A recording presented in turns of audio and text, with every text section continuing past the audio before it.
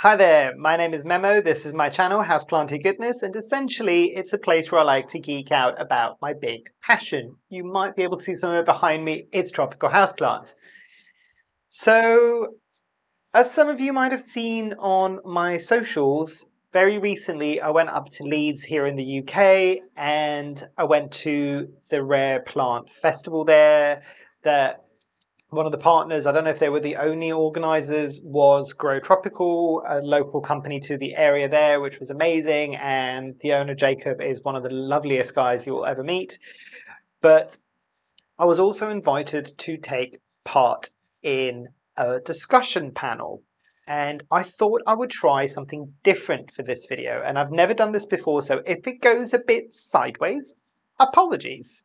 It might also not happen depending if I can figure out how to do it. So hopefully I'm doing this as a YouTube premiere video. So I will be there at the time of its launch to have a conversation with all of you. And I thought instead of me just showing you a video of the entire kind of panel and discussion, and if you do want to see that, both Good Growing and the Plant Haven, so Emma and Claire respectively, have done videos that kind of go more into detail with that. I think they also showed some of the festival, so I don't want to rehash that.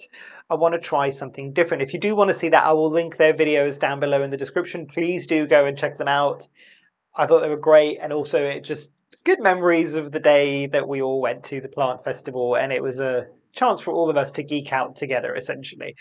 But yes, I thought I'll intersperse some clips of some of my answers that was taken by somebody in the audience, so you can see what I answered around that point.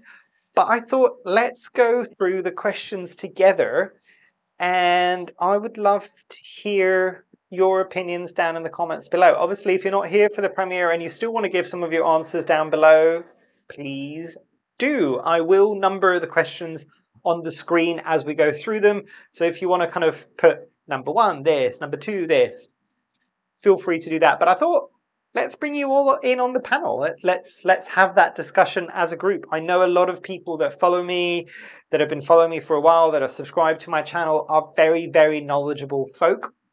So I'm sure a lot of you will have a lot of opinions. And just some ground rules for this.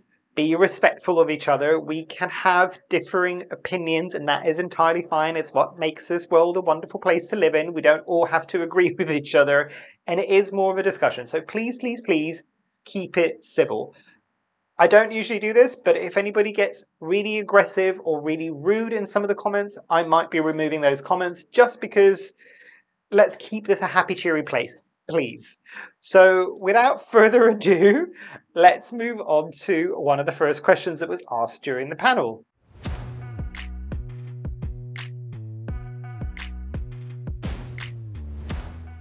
So starting off quite simply with this one, who got into houseplants pre-pandemic and who got into houseplants post-pandemic, so post-March 2022? So my answer to this is, for me, it was pre-pandemic. I kind of seriously started getting back into houseplants, I want to say 2019, it might have even been 2018. And the people that have been here for a while will also know that I have had houseplants in one form or another at a large scale, probably not as large as I do right now, but at a large scale for different chunks of my life. When I was very, very young, my mother had a lot of houseplants on the balcony in Cyprus. Not quite a tropical environment, but relatively warm environment. Those houseplants stayed on the balcony winter and summer, so that gives you an idea of the kind of temperatures there. And it was my kind of chore as a young kid to go and water all these houseplants. So I got into it quite young. But yes, more seriously to this level of kind of collection, definitely pre-pandemic for me.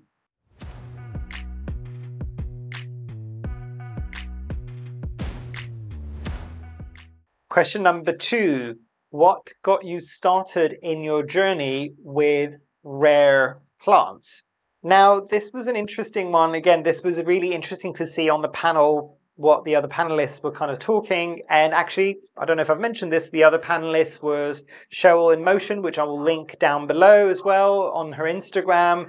And it was Claire from the Plant Haven as well, and myself.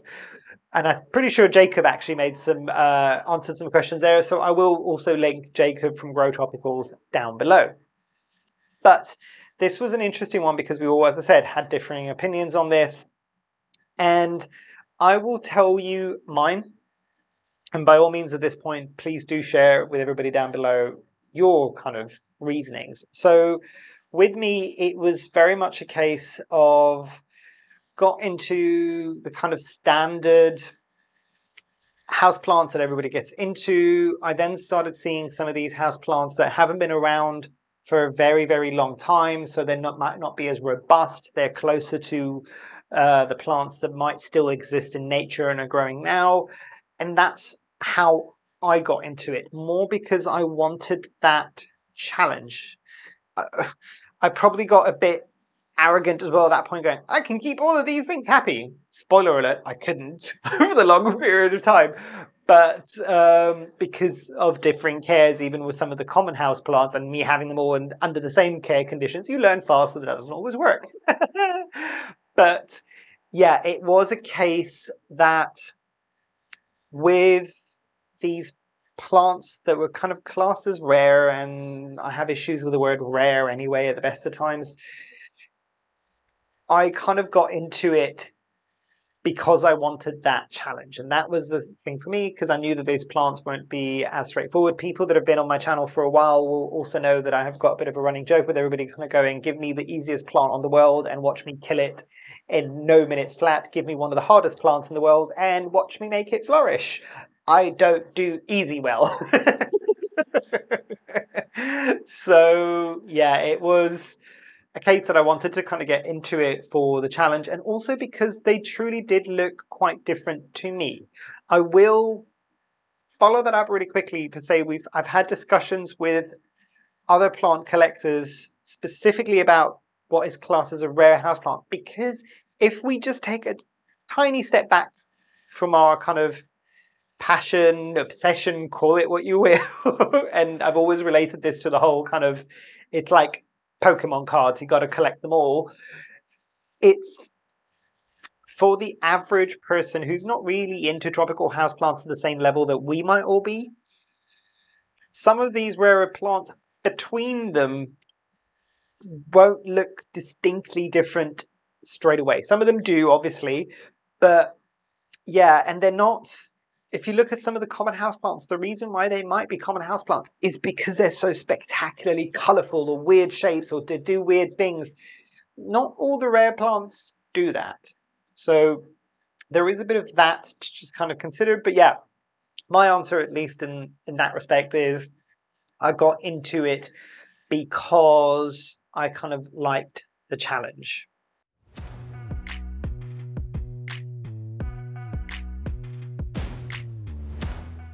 So next question is, what do plants as an investment mean to you? And I will preface this and say that not everybody gets into the slightly rarer houseplants as a bit of an investment. I didn't necessarily do that either. And you could probably tell by the fact that in my entire time, I don't think I've ever sold a single plant cutting yet. But for me, I think, and there was a lot of debate during the panel of the sentimentalists and the kind of old type of botanists that do this for the passion, that do this for all of the other things, and they might spend all this money and not then sell it to make a profit. And the people that are a lot of the times doing it to make a profit. You don't have to fall into one or the other camp exclusively, but yeah, those are the kind of two main lines of thoughts. If you have a differing thought, or do you think there's a third or a fourth kind of category there, do drop it down below. But for me, I am definitely in the sentimental corner, basically, with this one. It's, yes, I will spend a bit of money. Yes, there is a running joke with a lot of my plants. I think when I got my first Monstera albo, before it even became as big as it became, I was joking with kind of friends and family that I'm just like, that's my ka-ching money there. Every single cutting that I take from that is worth X. I never did. But yeah, there is that kind of notion. But I think for me, as it's progressed and as I've had my collection for a longer period of time, I think there is a bit of that kind of caretaking of some of these plants that might not be around for a very long period of time. I don't know if this still holds true, but I think the Philodendron golden sword, or the Philodendron hastatum, is really quite low in nature at the moment. There is quite a few of these plants that are getting propagated and sold in private collections through growers and all these things.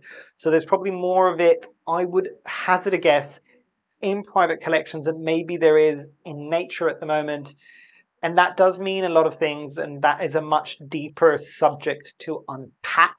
However, I do still think that we do all kind of carry a weight of care for some of these plants. So don't get me wrong, I don't mean that anybody should be overly stressed and kind of worry themselves into the ground to try and keep all the plants happy. As long as you're trying your best and you're keeping these plants happy, whether it is to sell them and make a profit or to just have them in your collection, we are caretakers for these things. They are living beings at the end of the day, so trying to keep them happy would be my kind of thing for getting into some of these rarer plants. There was an interesting point, I think, that was made by Jacob at this point. So it depends on what you might class as rare, and that is different to different individuals. But there is a question that is coming up in a bit for that one, and we can dive into it a bit more. But yeah, that would be my opinion as to what kind of got me into those kind of rarer plants and what does it mean for me for these investment plants.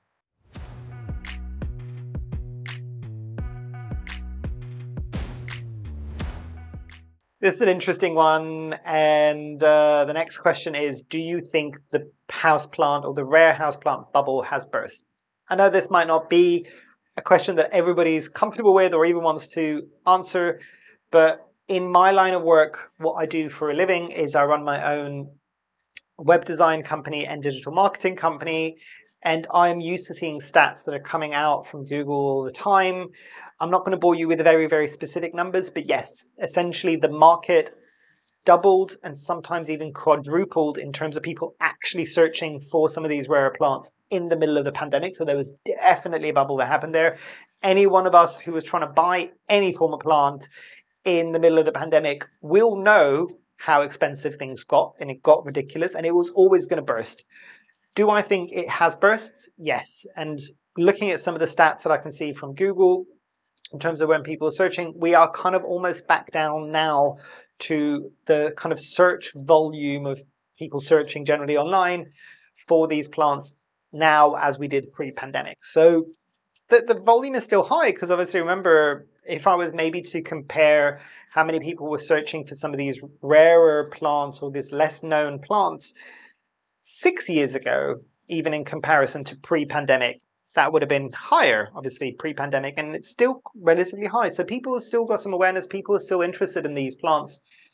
But what do you think? And this is more of a, in your local area, what you're experiencing where you are. Do you think the bubble was burst? Do you think that there's more plants that are becoming available in the market, maybe for cheaper than what they were? Are the prices still staying quite high? Is there still low availability? Do let everybody know down below. I think people will be quite interesting to see how things might be different in different places. In the UK, it definitely has burst, I think, in my experience. And based on what the other panelists were all kind of saying, I think we all were in agreement with that one.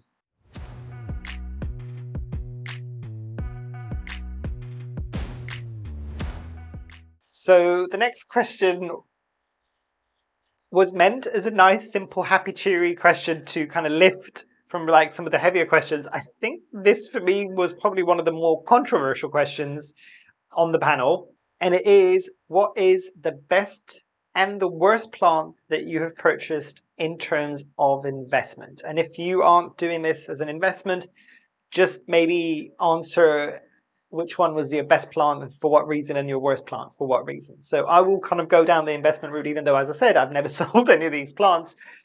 And this is the one that I think people might get a bit upset with each other. Basically, try to be respectful, and I think even my answer might surprise some people. So for me, my best plant, and it might not come as a surprise, would be my Philodendron Esmeralda Dense. I got it for a good price. It was a bid on auction on eBay, and I probably went a bit higher than I wanted to go on it. It was still very, very, very low treble digits, but it was a relatively mature leaf, and it was already 2 leaves, I think, and it was already rooted. So I think it was already rooted. I didn't have to root it. I can't remember. But there wasn't very much of it at all, and it wasn't even a plant that I was particularly keen on getting. But I'm just like, ooh, got swept into the. This is why I don't do auctions. Buy now is the thing for me on eBay. Like, otherwise you fall down a hole and you end up paying a lot more than you would have bought it from somebody else as a buy now. But that's just my 2 cents there.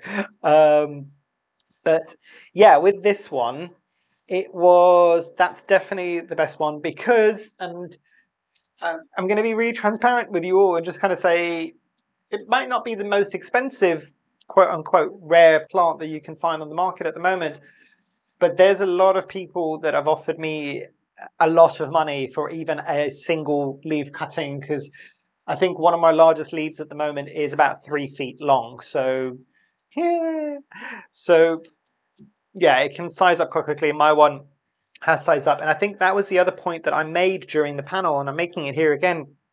It's sometimes not always about the plant, but it might be about the maturity of the plant as well.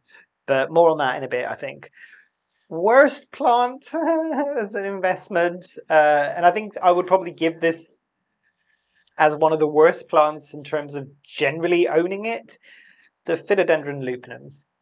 And I don't know how many people have got it and might agree with me or might disagree with me. In my experience, and I will always say this has been my experience in my care, almost no growth at all. Nearly 3 years later, basically. It's been so slow. And I know everybody got really enamored with this plant for its mature form, but the only thing that you could find on the market was the immature form. And I know everybody got really hyped up and kind of going, oh, look, it can transition from this into this. And isn't it amazing? I don't think I've seen anybody who's actually ever got it to a mature form. And based on my experiences with how painfully slow it is to grow, and it just looks a bit like a fancy cutting from a Micans. Yeah, I think for me that was the one that knowing what I know now, like I do with my review series, would I ever repurchase it? No, and I would tell myself don't bother because it's a waste of money. Buy something else that will bring you a bit more joy. As I said, I've not sold any of these plants, and I don't think I'm ever going to. I have gifted different cuttings to different people, and it's more of a comic thing for me. So I got some amazing plants gifted to me from other collectors, which I was over the moon and very appreciative of. But I do the same thing. I kind of pass on that good karma to other people who might be struggling financially, might want something, and they definitely can't afford it, but it's a big thing for them. I will, if I can, either give them a cutting or give them a rooted cutting of the plant that I have. But yeah, that would be my answer for that question.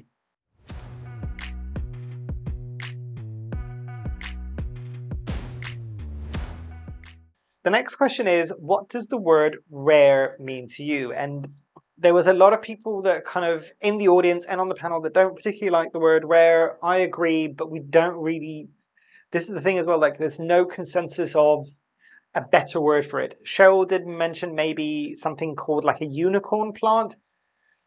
Possibly, but that to me almost gives it a level of, so in my head, the kind of classification that I would ever have for some of these words would be kind of common or easy to find plants, then maybe, and again, I think it's similar to kind of the way that other YouTubers might consider this as well. So common, maybe uncommon, then I'd go for rare, and then I'd maybe think unicorn, which is kind of the hardest ones to get, basically the most expensive ones, the ones that aren't readily available on the market, all of these things.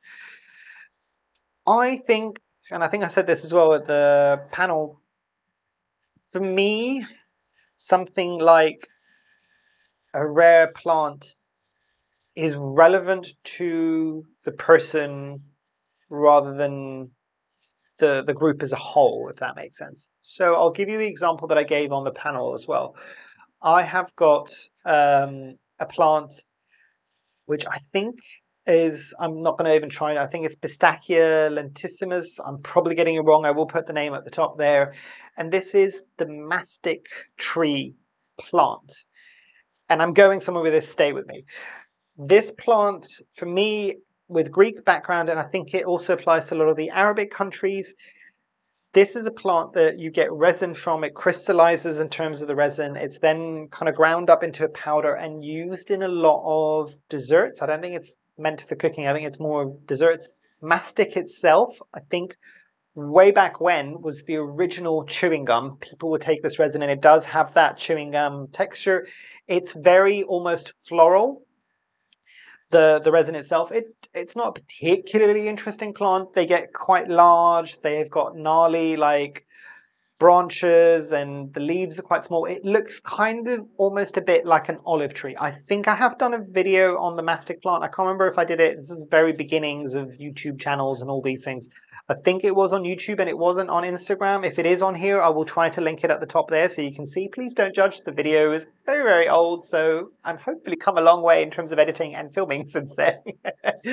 But yeah, the point I'm trying to make with this is that has got a the mastic plant has got a very fond place in my heart and a lot of the other Greeks and Arabs kind of childhoods as well, because it's used a lot of the times. If you ever had a baklava or anything like that and there's a flavor maybe that you can't pinpoint as to what it is, a lot of the times it's mastic, and it's just because you don't have that cultural context to kind of go, oh, it's obviously that because it's a very obvious flavor.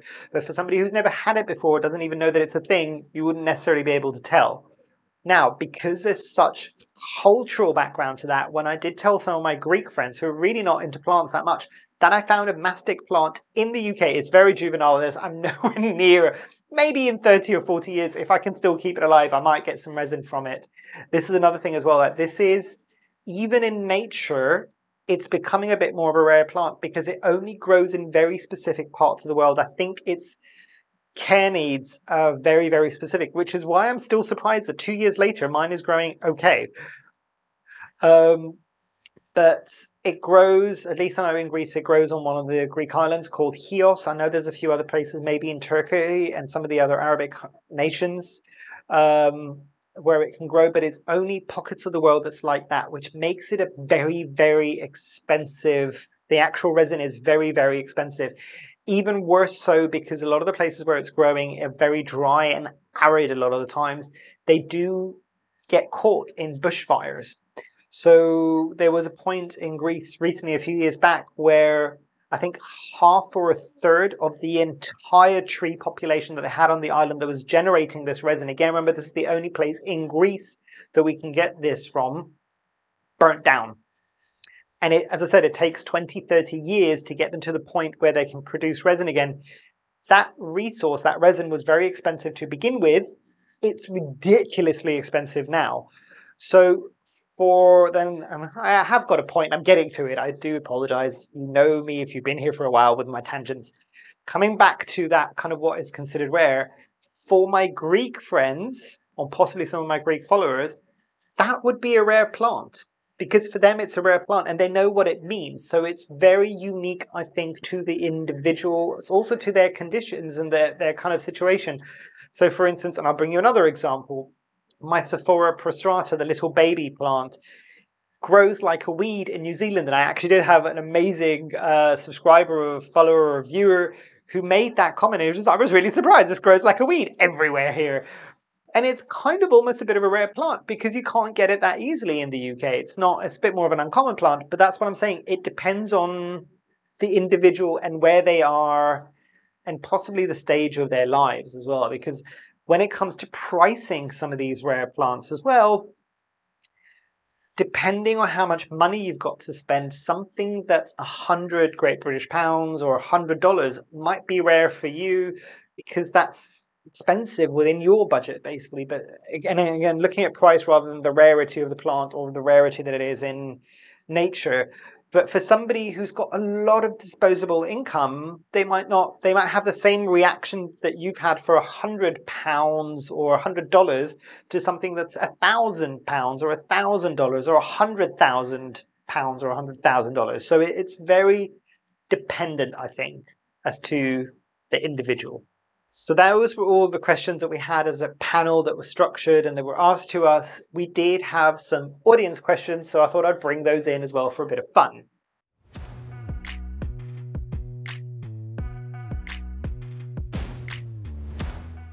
So the first audience question, we all struggled a lot to hear the audience member because they were right at the back and the microphones weren't great on that day, I'm not going to lie. From what I remember from that question, it was if you've got a really specific plant and it needs really specific care conditions, is that still considered a rare plant? Should those plants still be sold to members of the public? And it was a sticky question and a sticky answer from all of us, actually. So I'll give you kind of my thoughts. I'd be really interested to hear yours. With this question, I think it is highly dependent again on the situation, because should open market, things are going to come and they're going to be available to everybody. Should everybody be buying plants that have got very, very specific needs and spending a lot of money on them and then not being able to provide the needs or not doing any research? That's a stickier subject as well. And me and a lot of other people who have had big collections for a while, we always say the same thing. And we don't always follow our own instructions with this one. Is if you can, best case scenario is do a few weeks of research on a plant that you really, really want to get. See how other people are experiencing it. I do have my plant review series, which I'm hoping is going to become a bit of a repository of information for that as well.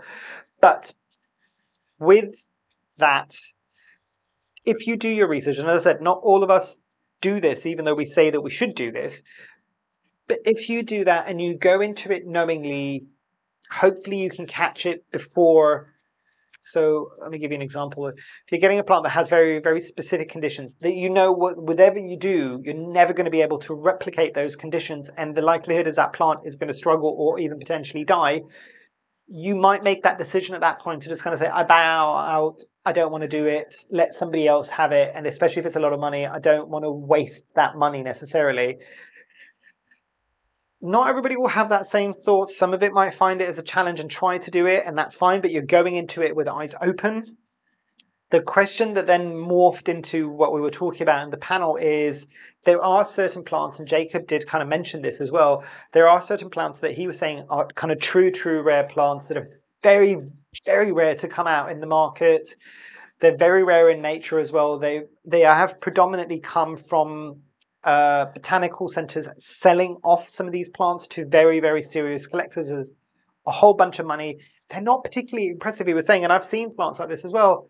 He's like, if I put it on the website and I put it for anything more than, say, 20 or 30 or 50 Great British pounds, when the plant might be worth hundreds of thousands of pounds, people still probably wouldn't buy it because it's not an exciting plant and nobody's talking about it. So it is very relevant in that respect.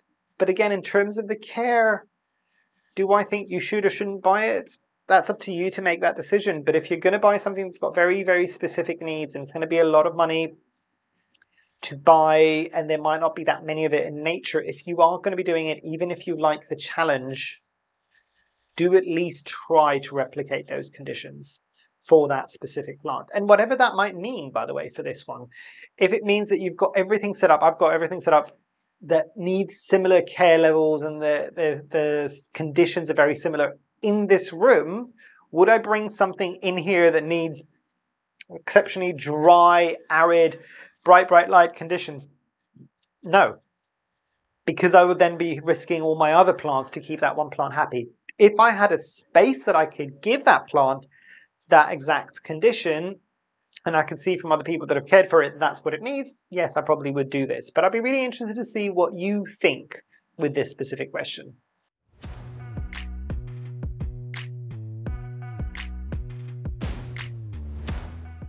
The second audience question was quite an interesting one.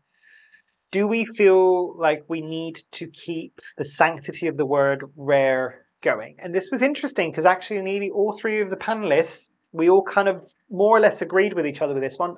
Probably not. And all of us slightly twitched at the word rare at the best of times. And as I mentioned earlier on, it could be that discussion of unicorn plants. Do we find another way to describe it? Because the word rare has a lot of connotations with it. It might also be used sometimes to generate hype. There are a lot of instances where people keep calling a plant rare, and the only reason why it's rare is because the resellers or the growers might be keeping it back so it doesn't flood the market, even though they've got loads of it. I'm not going to name names or specific plants for this one, but the people that know probably know. It is a tricky one to answer this one as well.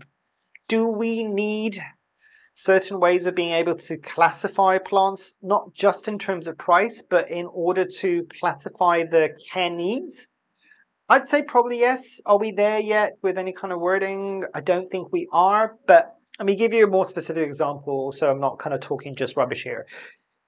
If you're just starting off in your plant journey, the word rare currently as it stands might make you pause slightly and say, I don't think I know enough about plants. Do I want to go down this route? Because if this is a rare plant, it might be difficult.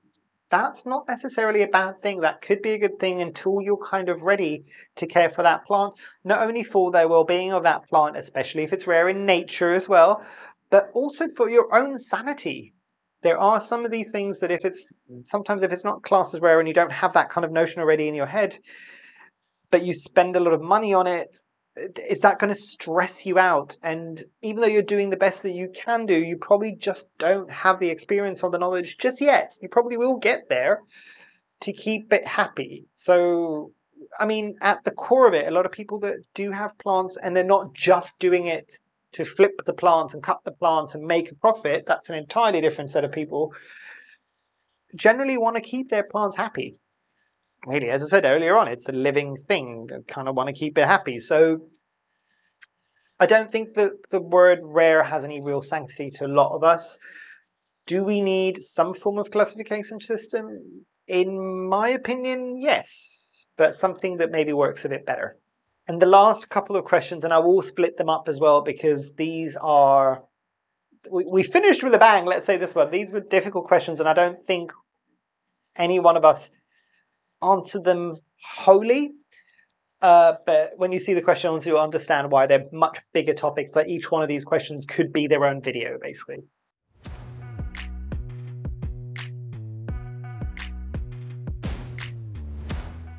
So the first one of these questions is, how do you try to make sure that the local communities that these plants are coming from, for instance, in the Far East or even in Central America, are getting what they are due, basically? Because a lot of the times, some of these plants that have got obscene price points with them as well, every single person that plant passes before it gets to you makes it more expensive. So let me give you a very specific example. Something that's being sold in Indonesia might be expensive in Indonesia because not a lot of people have it and there's a price cost that goes with it.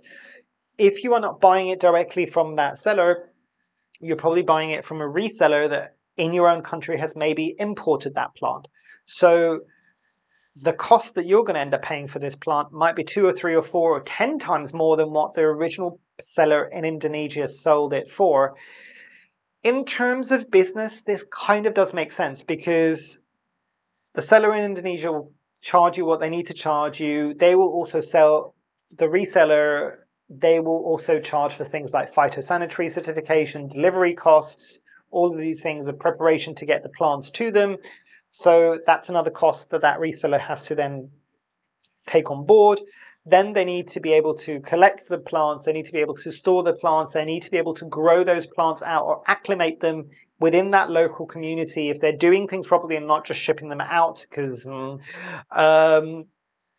so there is a cost that's going to be attached to that. And obviously that reseller then also needs to make a profit on them. So that's what I'm saying. The prices can get quite different to begin with. Is there a simplistic way around that? I don't know there is. You could buy directly from the growers. A lot of people, though, don't necessarily realize that a lot of the times, if you're going into that, assume that you're going to get a wet stick to propagate, even if you get leaves. Because a lot of the times they might come to you and they might just be a chunk and some roots, if you're lucky, to be able to root out. You might not even get the roots, they might have rotted on the way here. So with those local sellers of these plants, there's another layer to this as well, which is also the layer of poaching. So I think the most that we can do as the people that are purchasing these plants is be aware of a lot of these things and make decisions that you are comfortable with. So for instance, one of the things that I want to start doing a bit more is actually finding conservation projects that are run by locals in these communities to conserve some of the natural plant life that is there within these kind of local areas. And I want to start donating some money to that, to kind of keep that going there, hopefully to offset any kind of poaching that might happen. You can try your best not to get a poached plant, but there's no guarantee 100%. You don't know necessarily. There are ways that you might be able to figure it out. And if you've got sellers that you are comfortable buying from, you might be okay with that. But it is one of those things that it's a much bigger topic. Remember what I said at the very beginning of this? These could be videos in themselves. And I don't necessarily think there's a black and white answer just yet. I think this is something that we as a group are all trying to figure out as we're going along at the moment. And yeah, so that's one aspect of it as well. And it's making sure that the sellers from these local communities are getting what they're worth. But again, that could be to do with how much you're buying from it from the actual reseller or how much you're willing to pay. So say, for instance, you find a few sellers in Indonesia, the majority of the sellers are selling this plant, the same exact plant for say $500 US, but there is one seller that's selling it for 50. Question that you have there is that poached? That's the first question. And secondly, because maybe they didn't have any costs and they just went and got it from nature and they're just going to resell it to you as well. But also, if they are a proper organization, why do they feel that they need to sell it that much cheaper than everybody else? Have that conversation with them, basically, and see. And I know you might say, oh, that's a great deal, I'm going to go for it. But question it a bit more and then see, basically, because they might just be starting off and they might not know the value of what they're doing. So making sure that they get paid what they are due, I think, would be important to most people.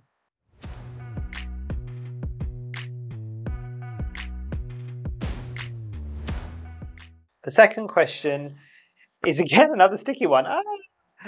This was, and again, the microphones weren't that great. I'm trying to remember as well as I could what these questions were. And the question was, what about biodiversity within kind of plants and the genetic diversity that might be happening with a lot of plants that are happening now within tissue culture?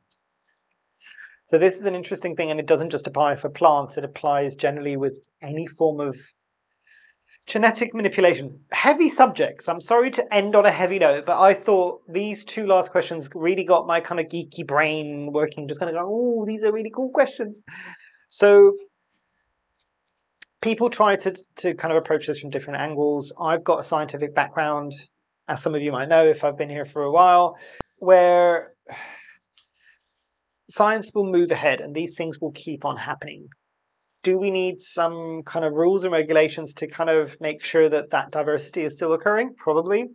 There's always going to be experimentation though as well. And with the negative, you do get some benefits as well. And I think they were talking about things like some of these plants might have lost some of that genetic diversity. So they are exceptionally super sensitive to specific pathogens or specific pests, and it causes no end of issues.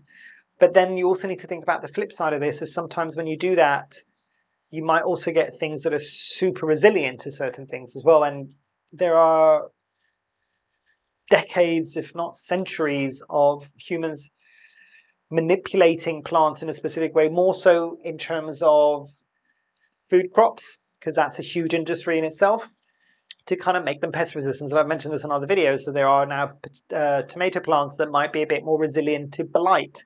So things like that. So there is a positive thing to look at in that respect as well. It's also an easier way to kind of reduce the risks of things like poaching, because that's a bit more of a controlled environment. Yes, there's going to be positives and negatives, but this is something that I think a lot of scientists are working on as well. I kind of added an extra layer to this, talking about some of the ethics, some of the colonialism as well that happens within the scientific community as well. And I touched on this on a previous video briefly as well, but it's the kind of things like naming, the slight arrogance of a lot of the colonizers, or even kind of people that went to scientists that went to local areas and discovered plants, where if you just take a moment to step back from that and just kind of think,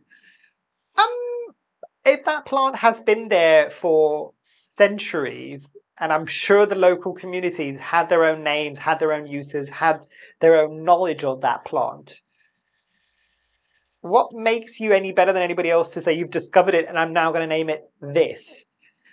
The challenge with that is, the problem with that is the norm now. And we do kind of need a unified system. Would it be interesting to start getting some of these plants renamed or named back to what the original local name for it was? Yes, probably.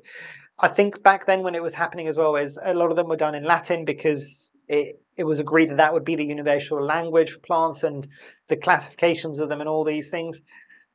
Do I personally think that there's a bit of scope for that to get updated and a bit more renewed and become a bit more inclusive? Yes, 100%. I think a lot of people will probably agree with that, is bring back those original names if possible, if they still exist, because they might have been lost to everybody else. And as long as we can all agree that that is this now, then it should be fine. And I mean, I know that it can be challenging, and I'm thinking of things that have been reclassified from Sansevierias to Dracaenas now, and we're still all calling them Sansevierias. Will it be a smooth transition? Probably not. And people, if they've got used to calling something X for a very long time, they might keep calling it that for a long period of time. But then at least it is there, and eventually society and the community as a whole will catch up and hopefully start naming these things the same thing that the local communities might have said. But as I said, these might all be controversial topics for one reason or another. But hopefully this has been entertaining for you, and hopefully there's been loads of discussion down below. I don't know, as I said, hopefully I'll be able to do this as a premiere. If not, this might just be a regular video and you can all just leave comments down below. But yes, I won't kind of hold you anymore. This has been a relatively long video anyway. But yeah, hopefully you've enjoyed. Hopefully I shall see you here soon. And I truly, truly hope that you have a great rest of your day. Thanks. Bye.